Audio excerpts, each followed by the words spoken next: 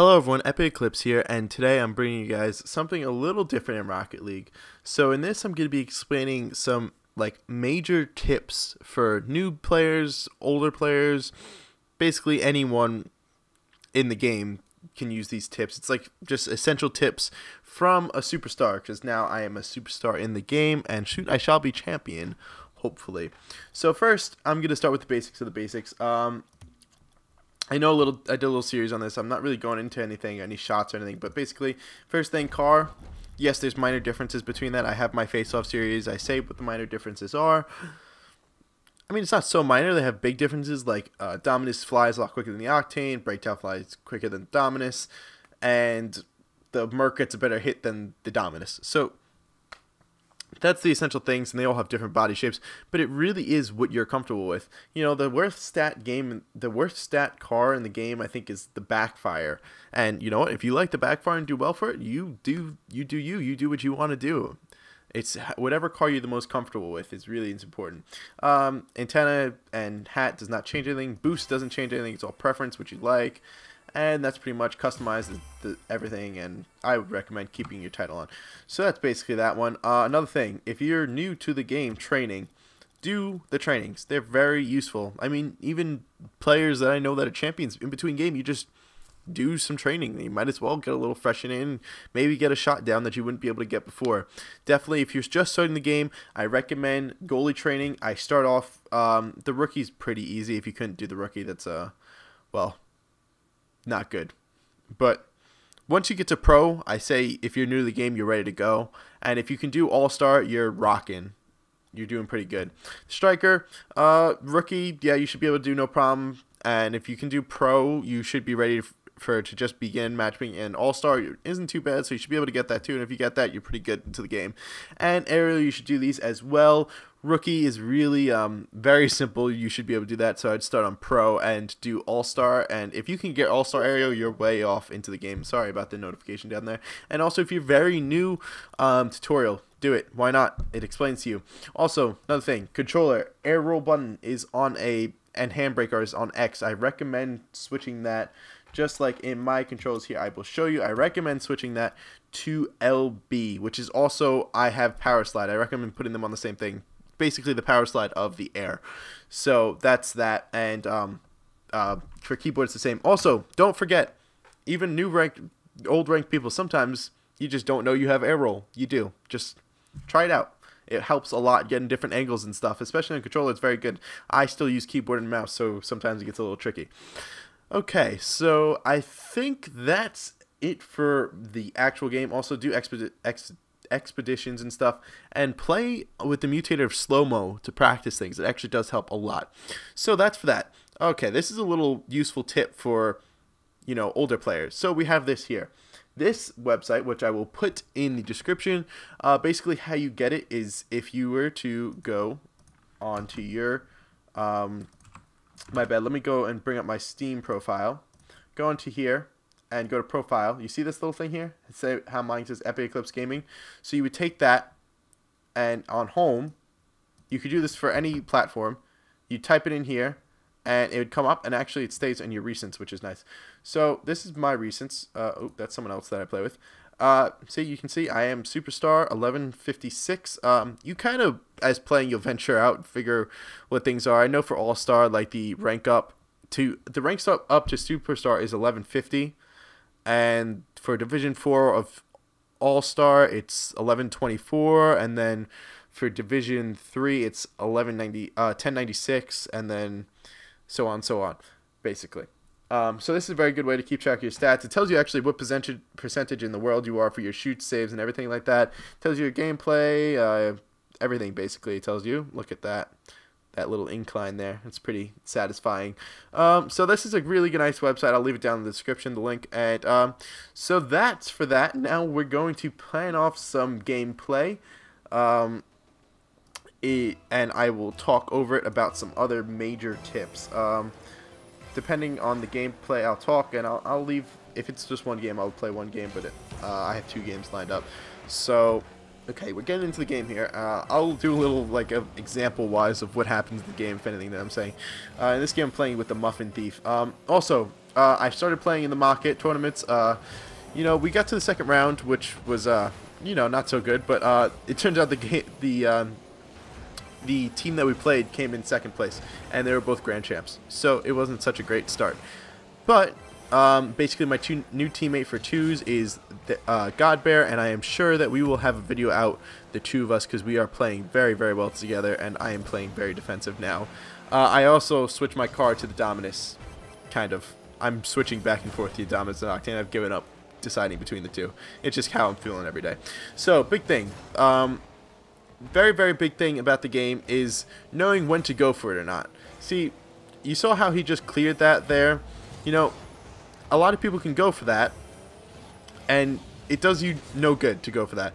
Because if you go for a ball that, you know, is close, yes, that's fine if you have another teammate. Like, say if Muffin Man went for a ball that the other team may get, but he can get it too, it's okay, because he knows I'm back. But if I was the back person that got past the Muffin Man, I went for a ball that was a little tricky, it's not worth it. You might as well drop back and try to play it better, because honestly, if it goes past you, then there's no one behind you, and that's basically an open goal for them. You know, maybe you get away with it at a lower rank, but at higher rank you really don't. You really don't. So that's a big thing, and knowing when to go for it and everything. That's a very, like, see there, I shouldn't have went for it. It was a complete stupid hit, but you know what? The Muffin Man was behind me, and he was able to stop it. So that's a very big tip. Also, you know, if you see your teammate pressuring, drop back to goal. You know, it never hurts to be in goal. Hit it out, clear it. And to do with that, another really big thing is don't go for the stupid shots. The shots that, you know, maybe I can get it, and if I do get it, it's going to do nothing. It's no point. It's like, so you move the ball 2 inches and the other teams just get hit and you're out of position.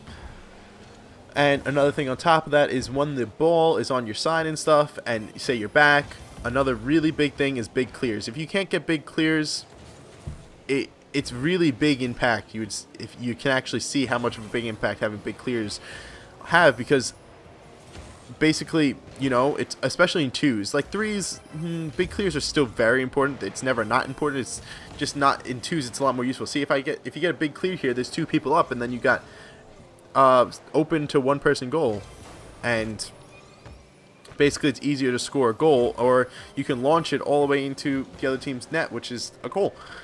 So that's another thing to work on in training and things, and just to try. See that big clear like that, and basically it leaves one guy on. I mean, he played it very well, but again, it's very tricky, and the more times you do it, the better chance you have of scoring a goal. So that's another thing, is the big clears. And the other thing is trying to actually know where your teammate is, like trying to kind of pay attention to where he's at, because, you know, playing on top of each other is terrible. It's not good. You'll just end up losing, actually, because, you know, everyone could do a simple like 1-2 pop, and if you guys miss it, you know, like a pop against the wall or like some nice little play there, you get past 2 of you, and then it's open goal. Here, let me just take a drink of water really quickly. I like this game very much. Playing with a guy named the Muffin Thief. I play with him pretty often on randoms. I actually just ate a piece of watermelon. Better than drinking water. But he's pretty good. He's a Rocketeer. Let's see. Another thing is really know your strong points. So basically, like, know what you're good at in the game. You know, you're not going to be good at everything unless you're a grand champ and, I don't know, very good. I mean, but then you shouldn't really be watching this video, because you're really not going to need the tips from me. I mean, you could be watching it, but you don't need the tips. So know what you're good at. I know I'm good at goalieing and being in the goal and being very defensive. So that's what I tend to try to do in the game. And it just works out well, because I'll be back and I'll be playing goal, and you know, saves are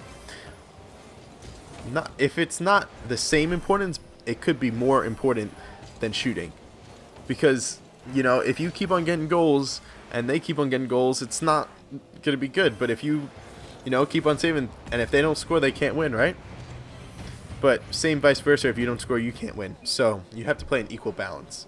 But if you have the lead, you know, there's no point of being so... Also, this is another tip coming off my head. Having the lead. You know, if you got 1 goal, okay, you could still be a little aggressive and stuff. But 2-goal, there's no point of pushing, making unreasonable shots. Just playing a lot more back and playing a lot more defensive will help you a lot more, and will not let them to come back, because that's another big thing. You know, you have the lead, you kind of fool around a little bit, and then you lose the lead because, well, you're pressing so much. And back to knowing your strong points. So yeah, my strong points are basically being goalie and wall shots and passing. That's my other one. But besides from that, I'm really not too good at shooting. I mean, I can get pretty good angles and stuff, but I'm good at clears and shooting things cross court, and that's basically it. I mean, yes, I can shoot, and yes, I can do everything else okay, but it's just not my strong point. So we ended up winning that game with Muffin Man being a little... Is it the Muffin Man or the Muffin whatever? It was the Muffin something after me there.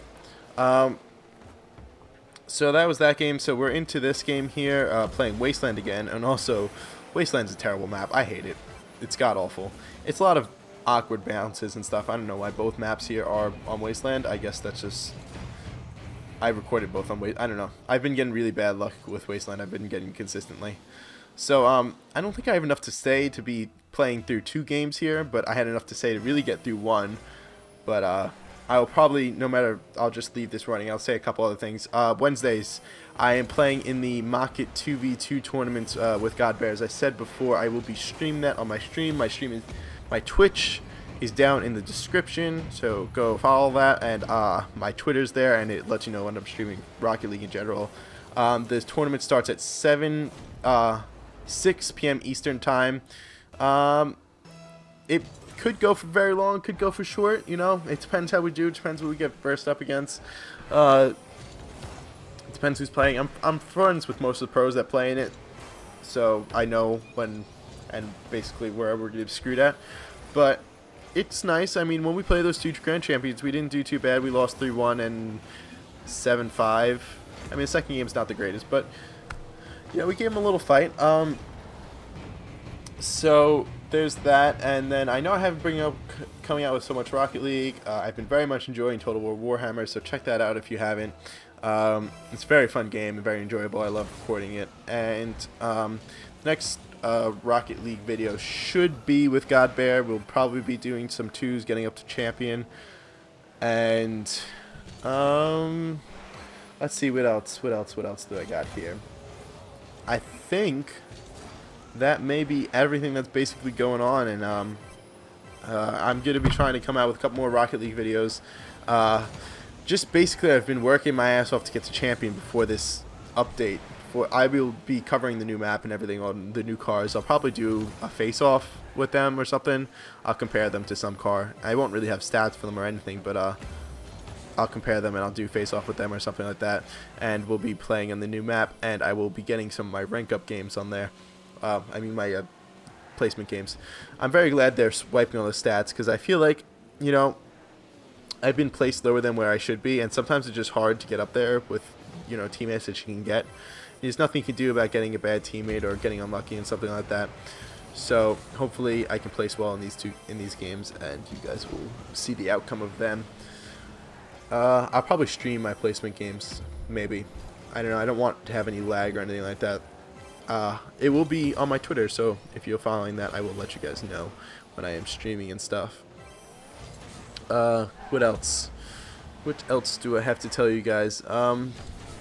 We're pretty much done with all the tips. I mean, those were basically just some tips that, you know, you guys should know and try to do in the game. They help out a lot. I know they definitely help me. I'm actually going to be trying to switch to controller now. Just, it's been going brutal. I want to finish this season, then probably my next season will be with controller, so that should be pretty interesting. Well, after my placement games, I'll be playing a lot on my Smurf account. If you guys play an account called Oh Shit, it most likely is me, if it's a Smurf. I can't play on my normal account with my controller, so I play on that. So I think that's pretty much it. Actually, no, it's not. I'm probably getting the Vive, actually. soon. So I will be coming out with videos on that because that's pretty awesome, and I will have my webcam up for that and everything, so you guys can see what I'm doing and see the gameplay at the same time. So I'm very, very excited for that. The Vive looks amazing. I figured I like the Vive more than like the Oculus and everything. So that's basically all that's going on. Some more Total War Warhammer will be coming out very shortly. I just want to get a couple Rocket League videos in there. I've got a lot of gameplay of it, and also I will be streaming Total War Warhammer as well. If you guys want me to, I will put it in my Twitter when I'm streaming that. It's just such a long game, so it's sometimes hard to just keep on reporting all the episodes. But I can stream it hours on end. Could literally go for a 24-hour stream.